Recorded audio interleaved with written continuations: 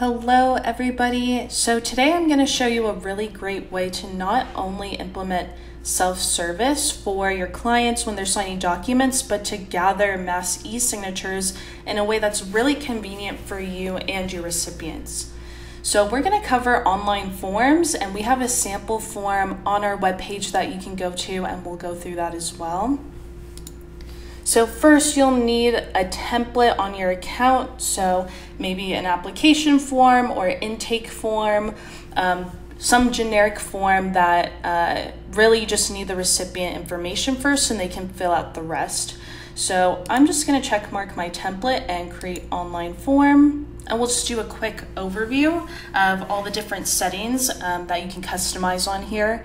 So you can use multiple templates or multiple documents for your online form.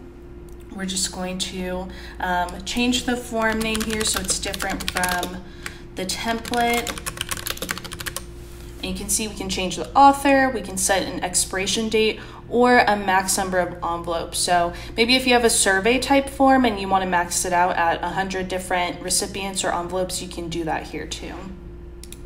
In our display features, there's a couple different options you can do. So with this online form, we can embed it either on your application or website, or you can just use it as a direct link. So in preview mode, basically what this is saying is if you want to show a preview of that form in the background, that's something you can do with this setting. If not, it's just going to show the fields that need to be filled in and any instructions and your logo here.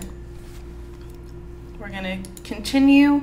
So for security, I do want to say that Foxit eSign is HIPAA, FINRA, 21 CFR Part 11, and SOC 2 Type 2 compliant. So we offer a lot of different verification options like knowledge-based authentication with our enterprise plan, and we also have this user-defined access code. So if you want to customize a password to actually access this online form, that is something you can do with this authentication level here.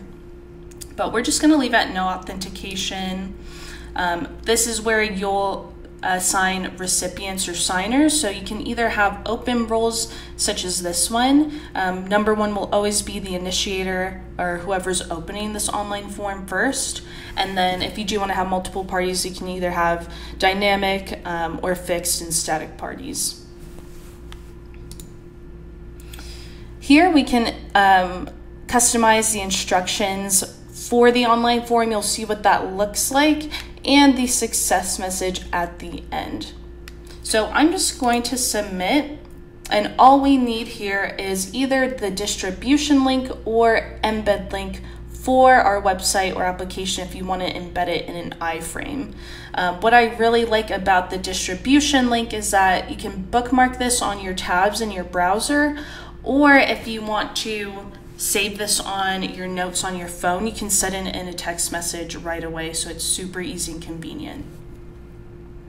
But what I want to show you is if we took this embed code here, what it would look like on your website in an iframe. So you can visit this link as well and try it out for yourself. We're just going to go through what it looks like actually embedded on the website and some different fields and options that we have. So you'll see the logo at the top here. Oops, you'll see the logo at the top here. You can customize the title and the instructions as well. So all you need from the client is first name, last name, and email. And if you do want them to enter in an email address twice, that's something you can do too, just to make sure there's no misspellings or anything. So I'll submit this. And you'll see it's embedded on this page. These instructions I've customized for the account overall. So this is whenever anyone opens a document, whether it's through online form or email, these are the customized instructions. So we'll accept, and you can try out a bunch of different fields we have with this interactive form here. So we do have checkboxes, and they can either be grouped together or select multiple checkboxes in that group, so you can do one or more. So we'll see, we can check multiple, or either or. We do have drop-down fields that can be customized. These can be added as personalized fields on your account. So if you do want to, make this state list drop down just once and then be able to drag and drop it over on your documents, maybe it's a different template or different document, you can definitely make sure this is saved on your account. So I'm just gonna pick one here. So text fields, we do have an option where, let's say you're asking for a phone number or you're asking for an address multiple times on a document. Really, it's convenient just to type it in once and have it populate in other places. So as long as we name the field the exact same thing throughout that document, it will auto-populate. So let's just put this here, and you'll see it's populating these other text fields. So conditional logic, we can make a field dependent on another. So especially if you are asking for a payment method, whether it's by card or bank account, whatever it is, you can have someone select a checkbox and the field will pop up depending on if they've selected this checkbox or not. We do have attachment fields, so you can upload images. So if you need driver's license, any certificates, things like that, definitely use this to upload those. Same with our image field. And mandatory fields, so basically you'll see that I cannot complete this document or execute it without fully completing any mandatory fields on this document. So mandatory fields will always be outlined in red.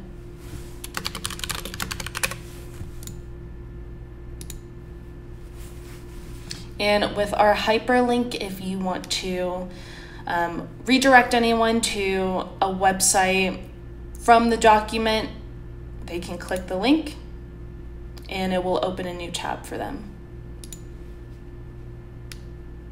So auto-populated fields, this is something we have for the first and last name of a signer, their email, and the date that they've opened up the document.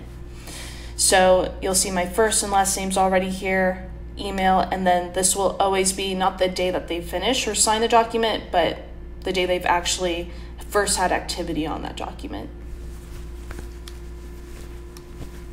So draft mode is something we have basically whenever you upload your files before you're sending out a document, or if you need to make an edit to a template for a specific recipient or group of recipients, that's what we call draft mode.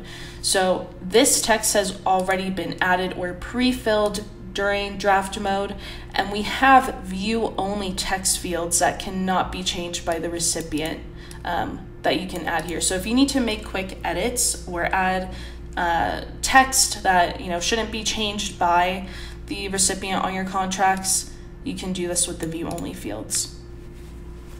We do also have our accept and decline buttons, so if any recipient declines signing the document, it will cancel the document for all the recipients in that group, but we're just going to accept here. Validations. So if you would like a text field to only accept numbers or letters, for example, that is something we offer. So if I try to type in numbers here, you'll see that I cannot enter in any numbers, so I can only enter in text. And same here, if I only try to enter in letters here, it won't work. I can only enter in numbers. And we do have a phone number format. We have multiple, so you can select which one you'd like to use. But if I just start typing, it will automatically format this into that desired phone number format. We also can create a character limit on text fields. So if I try to type more than 3, either letters or numbers, whatever it is, it's not going to work here. So our secured fields are really great if you're taking in sensitive information such as social security numbers, any credit card numbers, driver's license. Only users with secured field access on your account will be able to see the value behind the secured field. So whatever I type in here, this will be actually masked with X's after it's been executed. So if you are emailing back the actual PDF to the recipient and an attachment, it's not going to show up on there. It can only be accessed from someone on the account who has secured field access. And again, if you are taking in credit card numbers and you want to add just 4 numbers to show up at the end, the rest of them in the beginning will be masked and X'd out.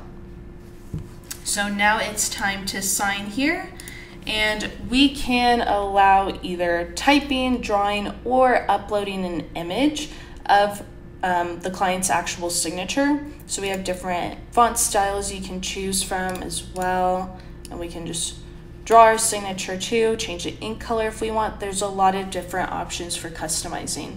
And also on your account, if you only want your recipient to just draw or just type their signature, that's definitely something you can control as well. So we'll sign this, and it's same thing with initial fields.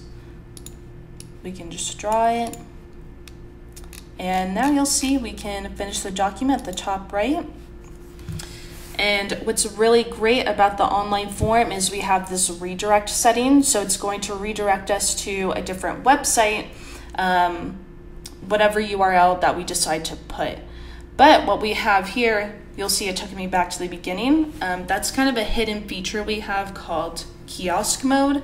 So if you want to put your online form on a tablet in your office and cycle through that form, so maybe the first patient or client signs their form and fills that out, then next patient's ready to go right after, that's something you could do with our Kiosk Mode. All right, so that is our online forms. Feel free to access this webpage as well and try it out for yourself. Thank you.